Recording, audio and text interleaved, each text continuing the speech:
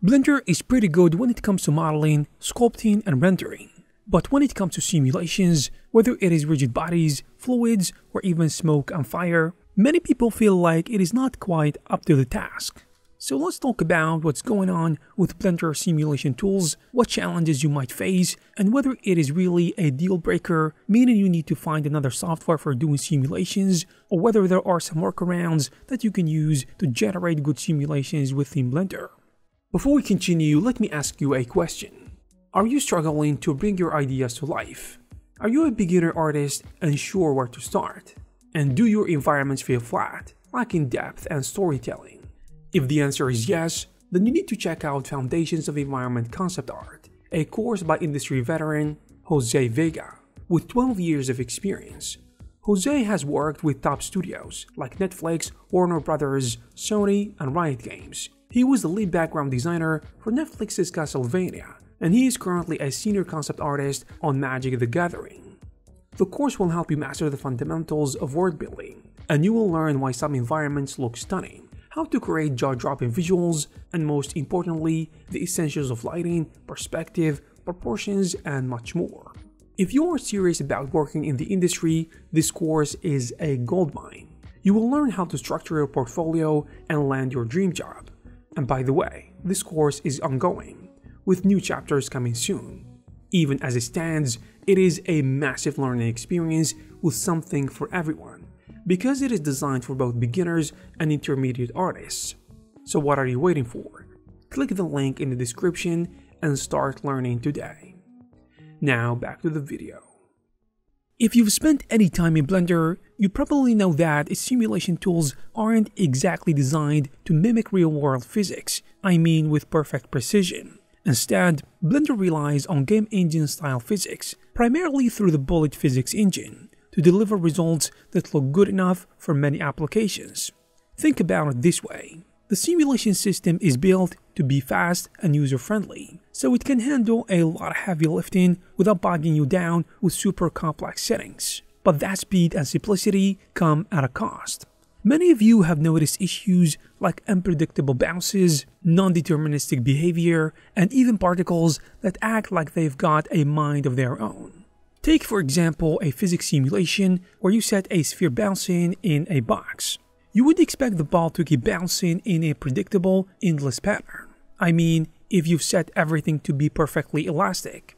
But instead, you might see it suddenly slow down, or even start bouncing higher and higher out of nowhere. This happens because Blender's simulation system samples states between frames rather than calculating every infinitesimal change. It is like trying to capture a smooth video with a handful of snapshots. You miss a few details, and sometimes the results look a bit off. Now, why does that happen? I would say Blender simulation tools are largely based on approximations. For example, when two objects collide, the software doesn't solve the full calculus behind the impact. It just estimates how much they should bounce off each other. This is why sometimes we see the classic teleporting objects, or bounces that are just not physically accurate. In some forum threads, you might have seen comments about how Blender physics sometimes behave as if objects are pushed out of collision in different ways based on tiny initial differences. It is a bit like when you're trying to stack something precariously, and even a slight nudge can make all the difference. The physics engine in Blender is designed to be a good compromise between performance and realism. But that means you're not gonna get the high-fidelity simulations that you will see in specialized software such as Houdini. For many of us, especially hobbyists and indie creators, Blender simulation capabilities are more than sufficient. If you want to simulate a bouncing ball or create a fun fluid effect for a short film, Blender will probably do the job easily. But if you are trying to push the envelope, say you're aiming for ultra-realistic fluid simulations or intricate CFD work, the limitations become more apparent. You will see numerous artists compare Blender simulations to those in Houdini with dedicated computational fluid dynamics software such as OpenFOAM, EmberGen, LiquidGen, and so on. The consensus seems to be that Blender, while great for getting started and producing decent results, when it comes to large-scale, precision-demanding simulations, you might need to accept some compromises or look at alternatives. For example, in fluid simulations, Many artists have noted that Blender's metaflow used to be unpredictable when working at real-world scales. While it has improved over time, some users still experience occasional issues, like unexpected bursts of motion or flames that rise unnaturally. One common workaround suggested by experienced 3D artists is to simulate at a larger scale and then scale the results down, though this can add an extra step to the workflow. That said, these behaviors are less common than before with the recent versions of Metaflow, making it more stable and reliable, generally speaking. Of course, this is just one way to tackle fluid simulation issues. Fortunately, forums, tutorials, and community discussions are packed with useful insights, and chances are you will find some workarounds or solutions for most problems and bugs. Now, if you're thinking, so what's the alternative? Well, there are a few paths that you can take. First, if you are already comfortable with Blender and you only need simulations occasionally, you might consider using add-ons like Flip Fluids for liquid simulations, or maybe RBD Lab for rigid body simulations and other stuff as well. Or you can use software such as Ampergen for smoke and fire. These tools can offer and deliver results that are closer to what you would expect from a high-end software, and they integrate relatively smoothly back into Blender. Another common suggestion is to use dedicated software for the heavy lifting.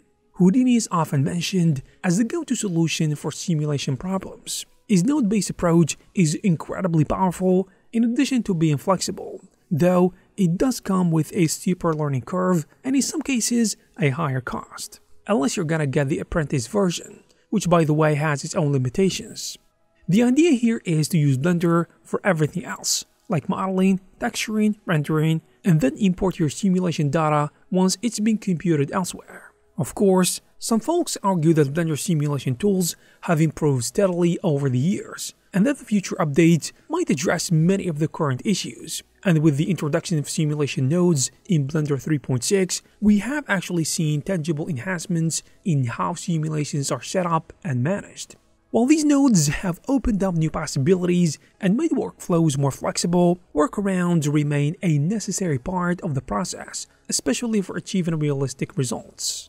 Despite these limitations, it is important to remember why so many of us still choose Blender in the first place. I mean, its accessibility, community-driven development, and overall versatility make it a really powerful tool. Even if its simulations aren't perfect, many artists in the community have developed clever hacks and workflows to get the most out of the software. And honestly, if you're not working on high-end visuals for blockbuster movies, generally speaking, Blender is more than good enough when it comes to its simulation capabilities. That is, if you take advantage of the add-ons. Let's also not forget that the simulations are just one part of a much larger system. Whether you are working on animations, video games, or architectural visualizations, the ability to iterate quickly and integrate various aspects on a project often outweighs the occasional quirks in physics behavior. I mean, in a way, it is all about finding the right balance between ideal technical performance and the practical reality of making art. So what should you take away from this? If you are just starting out, or if you rely on Blender for most of your work or your projects, don't be discouraged by its limitations when it comes to simulation. Because as I said, there are many alternatives out there, whether it be within the software, using add-ons, or some external software such as Ampergen, LiquidGen, and so on, which are affordable for most people, I guess. And if you need a lot of simulation work for professional projects for clients, you might consider learning a better simulation software such as Houdini, which I think is gonna be a great investment in your future. And there you have it, guys. If you like this video, please give it a thumbs up. You can also check some of our previous videos. Thank you very much for watching, and I will see you in the next one.